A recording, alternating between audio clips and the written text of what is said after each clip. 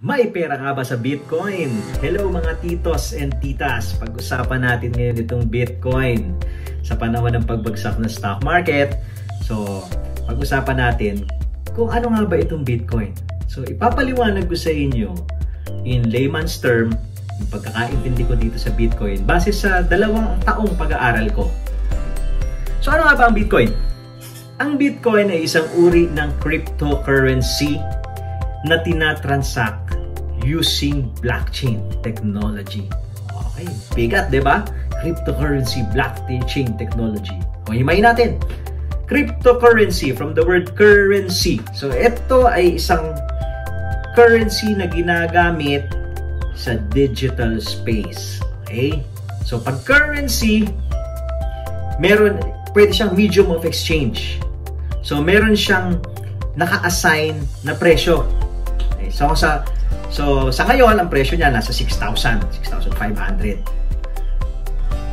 Dahil may naka-assign siyang presyo at dahil currency siya, like other currencies, dollar and peso, tinitrade din siya, ini-exchange din siya. So, nagbabago-bago yung presyo niya. Okay? So, that's cryptocurrency. Sa pagkakaintindi ko. Yung blockchain technology, okay? Yan, i-google nyo na yan. Masyadong mahabang explanation yung blockchain technology na yan. Pero basically, isang klaseng program yan na ginagamit ay peer-to-peer. Ibig sabihin, na nagbabalidate yan ay mga tao, no, na gumagamit yung technology na yan. So, i-google nyo na lang po dahil napakahaba. Hindi aabot dito sa video na to yan pag in-explain ko pa sa inyo.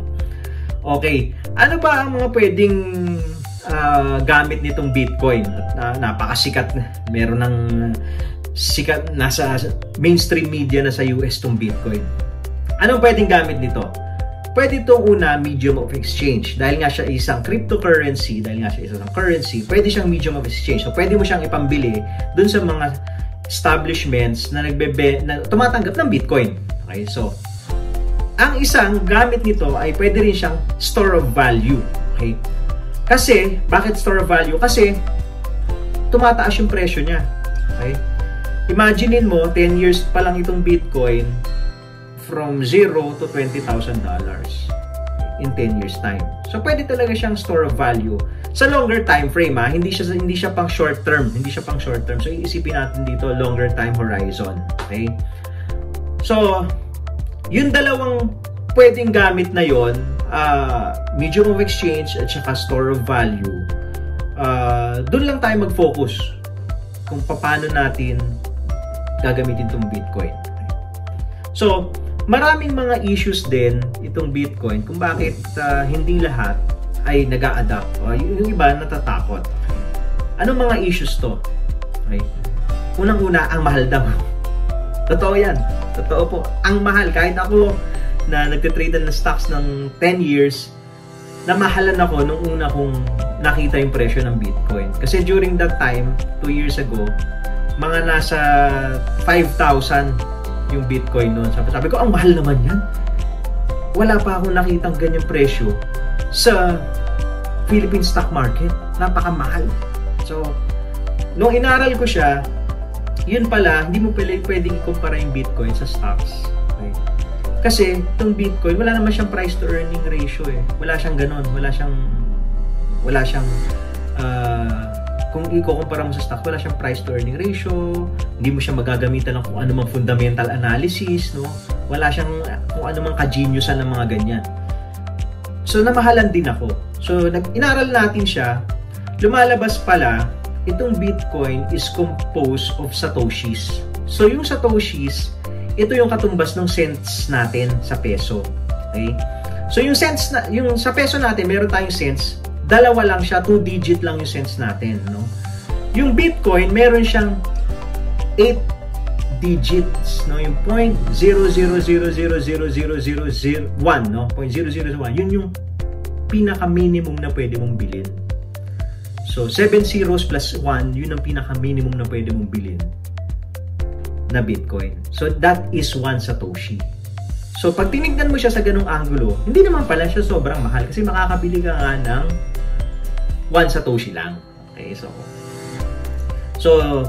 inaral pa natin siya, okay, ano pa mga issues, no? So, na-resolve natin yung issue na yun. Pwede naman pala, hindi ko naman pala kailangan bumili ng isang Bitcoin. Pwede pala akong bumili ng isang Satoshi lang o dalawang Satoshi lang kung ano yung kaya ng pera ko. So, ano pa yung mga pwedeng issues nitong Bitcoin? Adaptation. Okay, so ilan na nga ba tumatanggap niya? Kung cryptocurrency yan, kung currency yan, kung medium of exchange yan, ilan na nga ba tumatanggap? Diba? So, sa ngayon, dito sa Pilipinas, wala pa ako talaga, honestly, wala pa akong nakikita na tumatanggap ng Bitcoin. At wala pa akong nakita talaga na transact using Bitcoin. So, sa ibang bansa, meron tayong mga nababalitaan na may mga establishments na tumatanggap ng Bitcoin. Okay? So, pero bakit gusto pa rin natin siyang aralin at gusto pa rin natin siyang bilhin? Kahit na konti lang naman talaga yung tumatanggap sa kanya. Bibigyan ko kayo ng isang case. The case of Nokia versus Apple. Ito personal experience ko. Okay. 2007, 2008, ng mga early days ng Apple, meron tayong Nokia phone. Okay. So yung Nokia phone natin, happy na tayo doon. Magandang klase yung Nokia phone natin, no? Happy na tayo kasi nakakapag-text tayo, nakakapanood tayo ng video, nakakapakinig tayo ng MP3. Ngayon, dumating tong si Apple. Si Apple, walang keypad, no?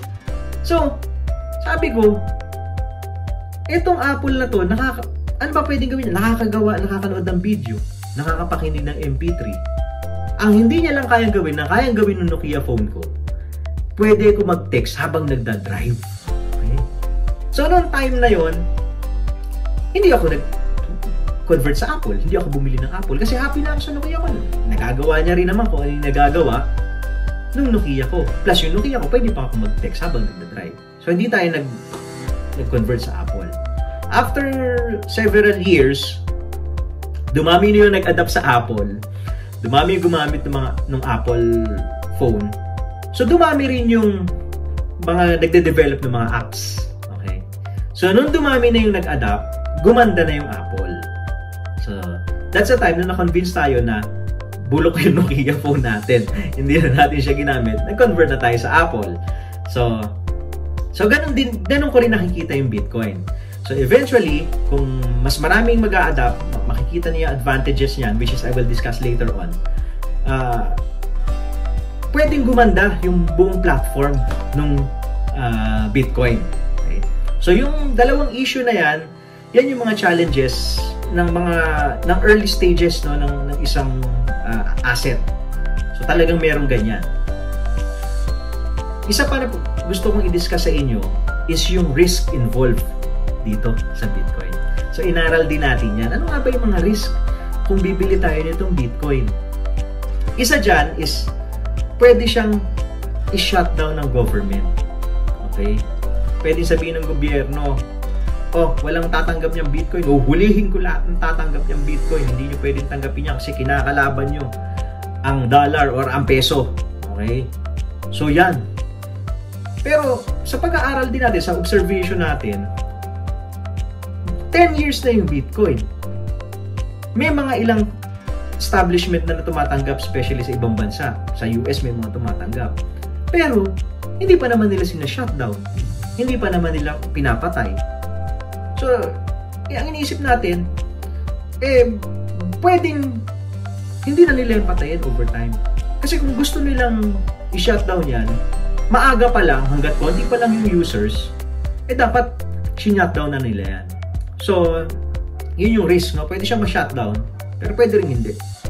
Pangalawa is hacks. Okay? Pwedeng ma-hack kasi nga, digital siya no?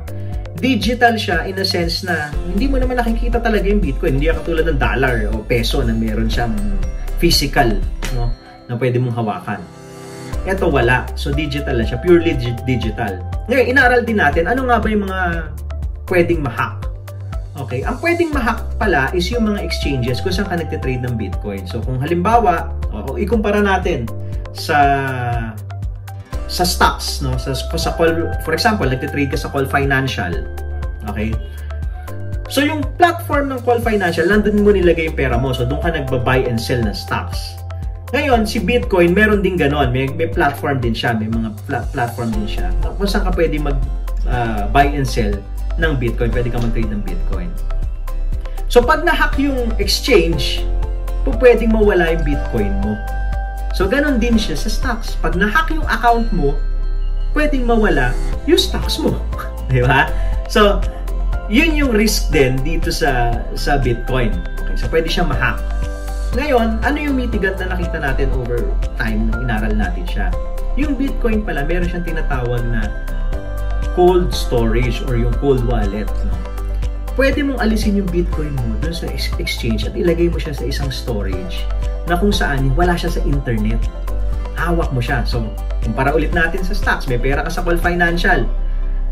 So, kung medyo risky na sa'yo, ilalabas mo yung pera mo, withdrawin mo siya sa Call Financial, may physical money ka, at ilalagay mo siya sa wallet mo o kaya sa safe, sa bahay mo. Tatago mo sa ilalim ng unan mo para walang makakuha, para hindi siya ma-hack. So, ganun din siya, yung Bitcoin. So, pwede mo siyang ilagay sa mga cold wallet. Google nyo na lang din ano yung mga cold wallet, marami dyan. So, pwede mo siyang ilagay doon at ilagay mo siya sa bahay mo para hindi siya ma-hack dahil wala na siya sa internet. Okay? Ano pa yung isang risk? Yung volatility. Kasi nga itong Bitcoin, masyado pang maaga. So, at saka tinitrade siya. So, very volatile. Imagine niyo from 0 to $20,000 in 10 years down to 3,500. After nung 20,000 down to 3,500 in about a year. And then, pinatakbo ulit ng 13,500 after a few months. And then, nitong nagkaroon ng crisis, binagsak ulit ng 13,800. So, very volatile. So, dun sa volatility, syempre, may risk doon. Ngayon, paano i-manage yung risk ng volatility? Okay? Ang kailangan, ako, personally, ang ginagawa ko, hindi ako nagtitrade. Hindi ako nagtitrade ng Bitcoin. Ang ginagawa ko, bumibili lang ako hanggat below 20,000 pa siya. So, para sa akin, anything na below 20,000, bodega ako. Bili ako pa konti-konting satoshis. Below 20,000. So, bodega lang. Iniipon ko lang siya. Okay? So, para hindi ko ako na-stress dun sa volatility. Okay. So, bakit? Kasi, hindi pa naman natin, hindi pa naman kailangan gastusin yung Bitcoin eh. Okay? So, iniipon lang natin siya. So, hopefully, yung risk na yon ay ma-reward tayo sa pag-take natin ng risk na yon. May ma-reward tayo over time.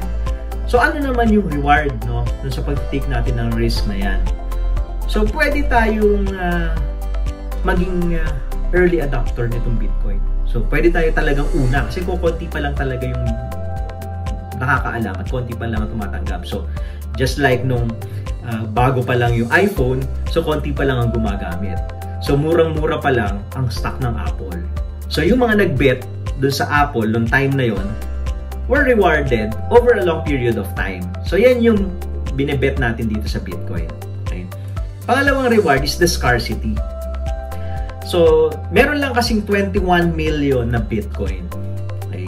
So, yan, hindi yan pwedeng i-reproduce, hindi mo pwedeng dagdagan. So, 21 million Bitcoin lang yan. Okay? So, pwede kang mag-own ng ilang satoshis lang, pwedeng hindi ka makabuo ng isang Bitcoin. Pero yung satoshis na yun, over time, tumataas yung value kasi nga, scarce siya. Okay? May limit lang siya. So, pwedeng tumaas ang value niyan. So, yan ang isang reward na tinitingnan natin. Pangatlo, eto na experience natin while we are here is nagkaroon ng lockdown, ano?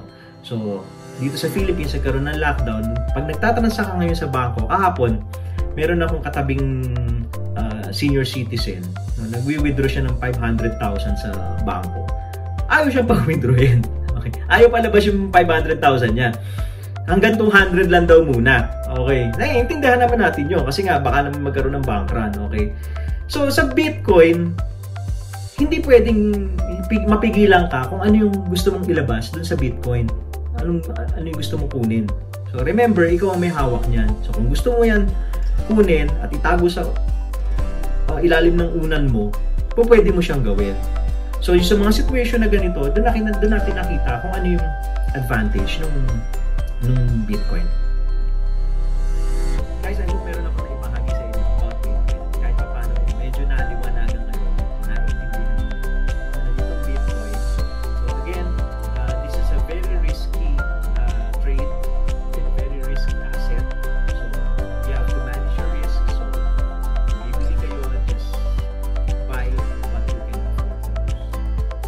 Thank you for watching this video. Please don't forget to subscribe para marami pa tayong mga magawang videos about pera at pamilya. So thank you for watching and God bless you.